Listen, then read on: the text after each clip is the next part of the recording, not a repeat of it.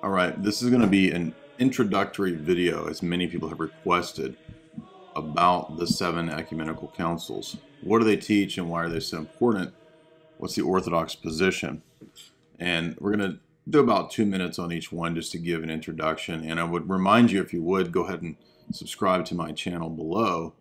And for most of these topics, there are lengthy, fuller treatments. So if you want to hear more about each one of these subjects, you can click the links below and find the full 2-3 hour treatments. In fact, one of the books I'm going to be referencing, the Pelican book, I did a whole analysis of. I think we spent 5 hours in that text. But so the first thing that we want to notice is that the church is governed by councils or synods. The church had synods in the early church prior to Nicaea, councils like Ancyra, Gangra. One of those, I think, is right after Nicaea, but those are what we call local synods, and they're patterned on Acts 15, where we see the apostles gather to do the first synod. So it's the normative form of church government, and what we call ecumenical councils are those that are synonymous with the extent of the empire, what would eventually become the Byzantine Empire, or the Oecumene. Now, these are convoked by emperors, and then they have representatives, hopefully, at least in most cases, that they strove to have the church as a corporate body, as far as was possible, present. The first of these, of course, is the Council of Nicaea, convoked by Constantine, and this is in 325. Now, there's a lot of misunderstandings about Nicaea. It didn't just deal with the deity of Christ. That's, of course, the most important thing that it dealt with. But it also dealt with other things like the date of Easter, questions about ordination, questions about the Eucharist, if you read the canons of Nicaea, and baptism and other subjects. But of course, most famously, St. Athanasius, Alexander, his teacher, and others had defended the centrality of the equality of Christ's divine nature with that of the Father. And so Christ being the direct offspring of the Father's nature, or ousia, according to St. Athanasius, he thus possessed the same essence as the Father, equal in essence, homoousia, even though he's eternally generated by the Father. And that's, of course, what the Nicene Creed and Council lays down, defending and vindicating the theological argumentation of St. Athanasius the Great.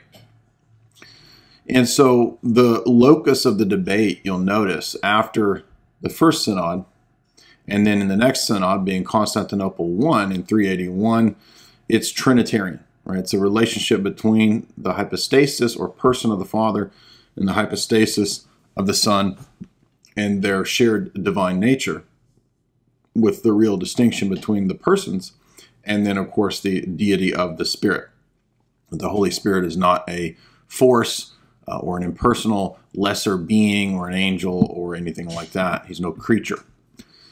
So after Nicaea, there's continued debates, and you get questions about the person of Christ, right? And as I said, the Holy Spirit.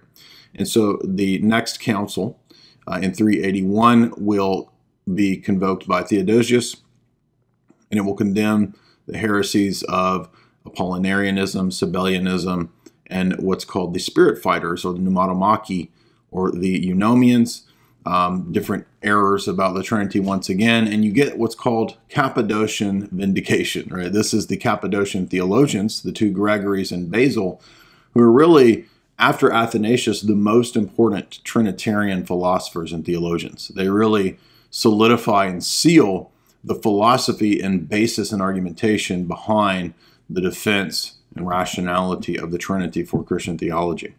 And really, this is not even disputed. People might dispute the interpretations of those people, but that they are the most important theologians and formulators is not really in question.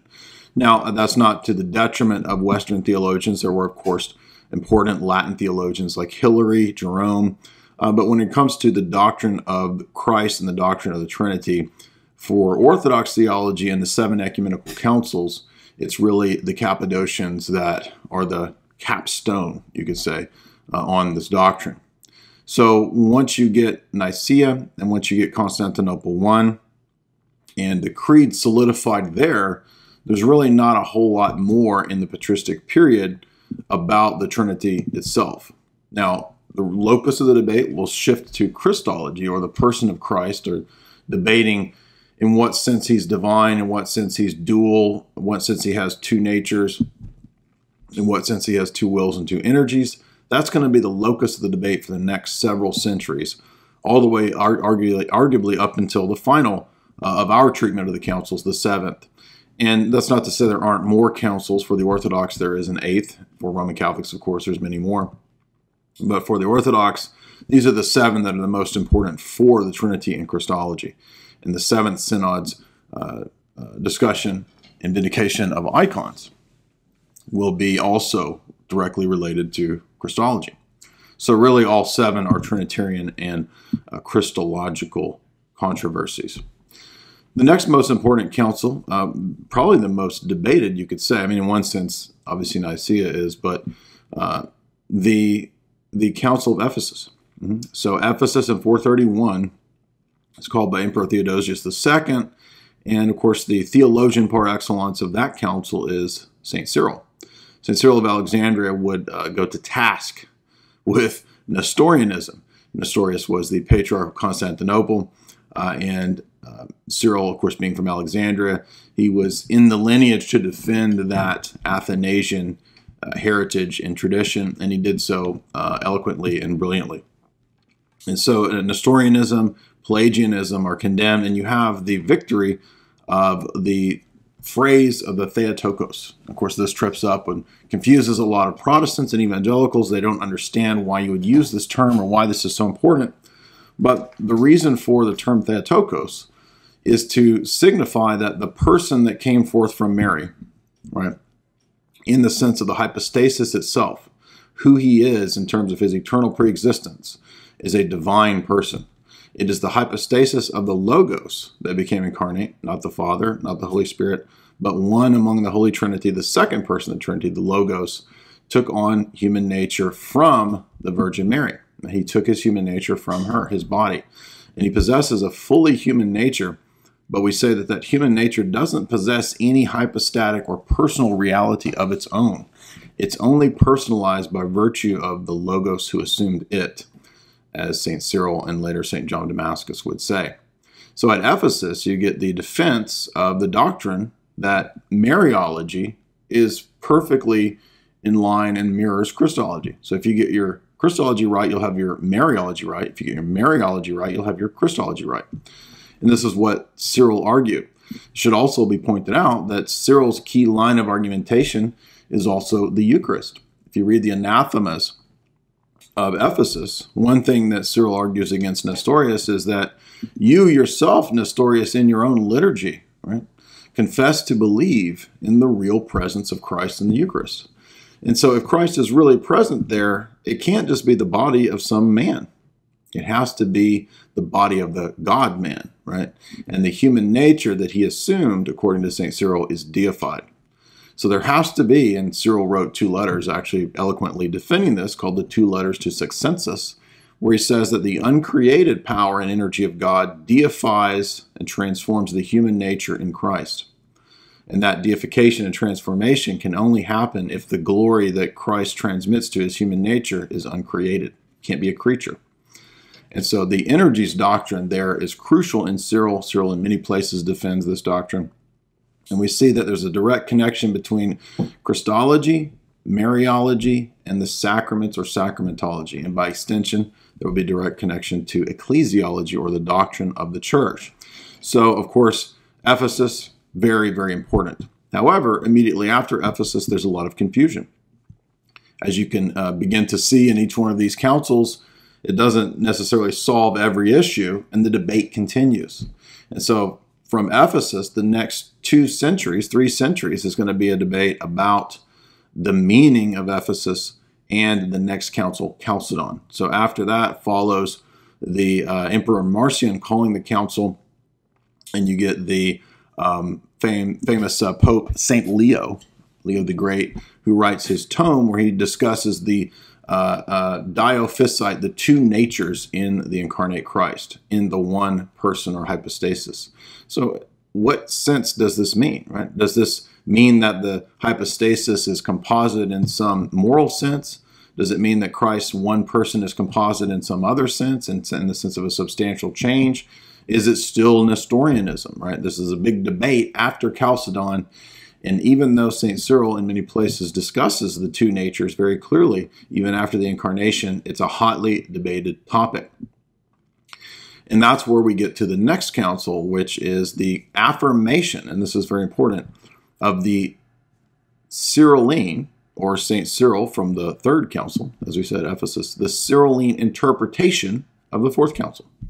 So the affirmation at Constantinople II, where you get the famous edict and calling of the council by St. Justinian, and the council produces the theological edict, I'm saying, which says that we have to interpret Chalcedon in a Cyrillian way. This is the victory of the Neo-Cyrillian interpretation of Chalcedon.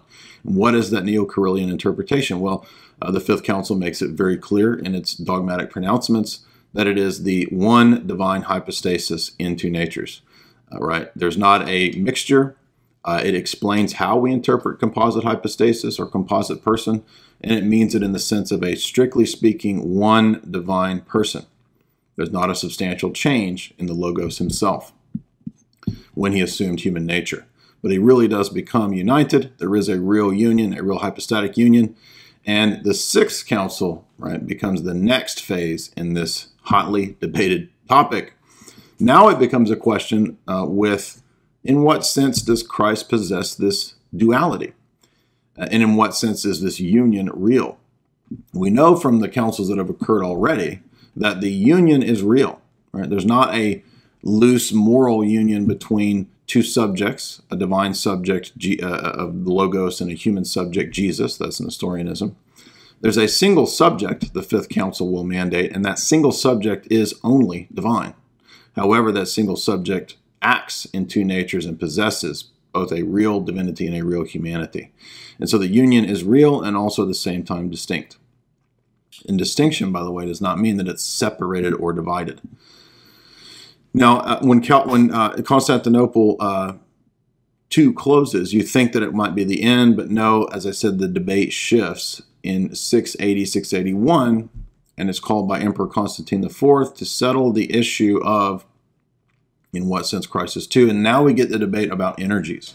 The debate becomes, how does Christ, the one Christ, possess two wills and two energies, and there only being one divine subject that's doing these actions?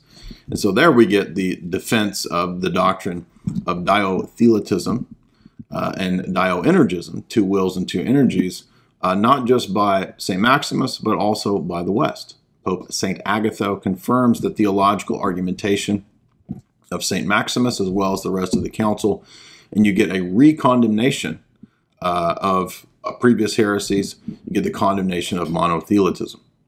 Monothelitism, you get also in the Confession of St. Sophronius, the correct interpretation of the duality that's in Christ. And I'll be listing and showing multiple books that will help those that want to dive deeper into this, into these topics if they want to at the end of this video. But so that's the Sixth Council, and of course St. Maximus is the premier theologian there, as well as others, but Maximus certainly stands out. And as you can imagine, the debate is still not settled, right? So there's still more debates to come, and it shifts to liturgy, right? So now we've pretty much settled what the Church, in her universal mind, understands the Trinity and the Christological statements to mean, what the Creed meant, what the consistent teaching of the fathers from the 1st, 2nd, 3rd, 4th, 5th, 6th centuries all said. Now it shifts to worship. And there's a question over, well, how should we worship Christ? How should we direct our worship to the triune God, given the fact that we have images, right? The Church has a pretty well established liturgical rite and tradition by this time period that's consistent. There's minor variations and debates, as we saw earlier with like the date of Easter at Nicaea, but for the most part, it's consistent. And here the question becomes, should we have icons and images of Christ? And so Nicaea II is called by Constantine VI and Empress Irene, and it condemns and addresses the heresy of iconoclasm. iconoclasm, vindicating the theology of St. Theodore the Studite. And eventually you get St. John Damascus basically laying out this whole iconographic tradition based on the Christological doctrines, the doctrines of the Incarnation. So that's the first 7 councils. They all relate to Christ and the Trinity in some direct way. That's the order of theology that Orthodox theology does. It doesn't begin with soteriology like Protestantism. It works soteriology out from the prior assumptions and establishment of Trinitarian and Christological doctrines. If you're looking for a couple books that will deal with each of these subjects, for the first, second, and third councils, I recommend the Pelican set. So you have the first one, which is Emergence of the Catholic Tradition. That covers about the first 4 or 5 centuries. And then you get the Emergence of the Eastern Christendom, which will treat of the Byzantine period of the Church.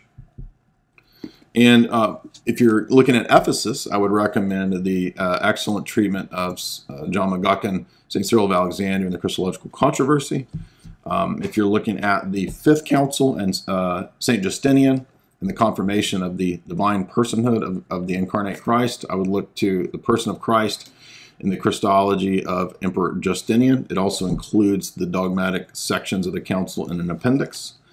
For the 6th Council, I would recommend something actually pretty small, but maybe a little advanced, but it's the little book, St. Maximus the Confessor and the Disputation with Pyrrhus, because this disputation is what settles the council theologically, the argumentation there.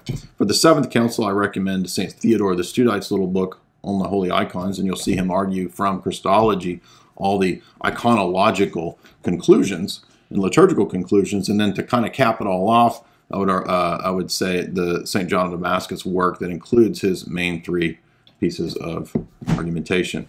So if you would, please hit like and subscribe below and share this video. And I'll have links, by the way, to the longer treatments of many of these subjects in the show description below. If you like this analysis, be sure to click subscribe and give me a thumbs up down below.